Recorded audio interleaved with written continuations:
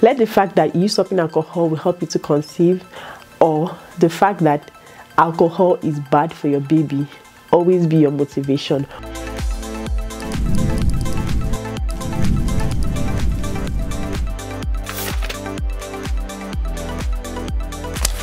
What's up, beautiful people? Welcome to another exciting episode of TTC Diaries with Dr. 𝐜. You already know.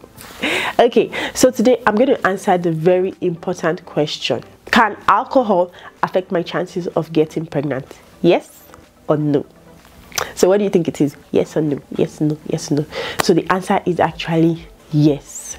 Alcohol can actually affect your chances of getting pregnant, both for men and women, not just the women.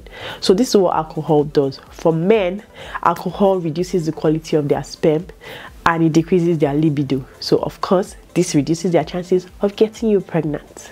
And for the women, alcohol reduces your chances of getting pregnant. Not only does that happen, it is actually very harmful for your baby.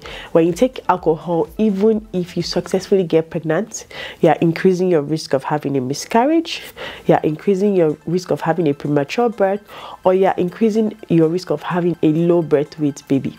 So if you've been taking alcohol before now and you're trying to get pregnant, it's never too late to stop taking alcohol now. Okay, you need to do this for your baby. So get rid of the wine, get rid of the beer, get rid of the whiskey or whatever it is you like. You are doing this not just for you, but also for your baby. And if your partner is the one that is guilty of doing this, then you need to show them this video. Let them know that the more they drink their alcohol, the more they reduce the quality of their sperm, the more it affects their libido, and the less chances you have to get pregnant, right? So speak with your partner, counsel yourself, and try. Now, if you have problem stopping alcohol, maybe you have an addiction or something, there's actually help available.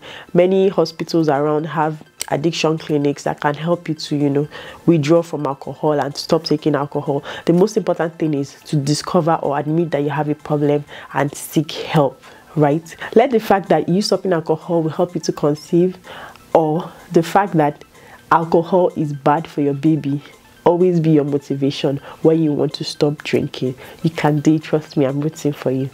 If you enjoyed watching this video so far, don't forget to like, share and subscribe with someone who needs to see this. Remember, you're not alone on this journey to motherhood. Just keep your eyes on the prize and your baby will be here sooner than you think. See you next week.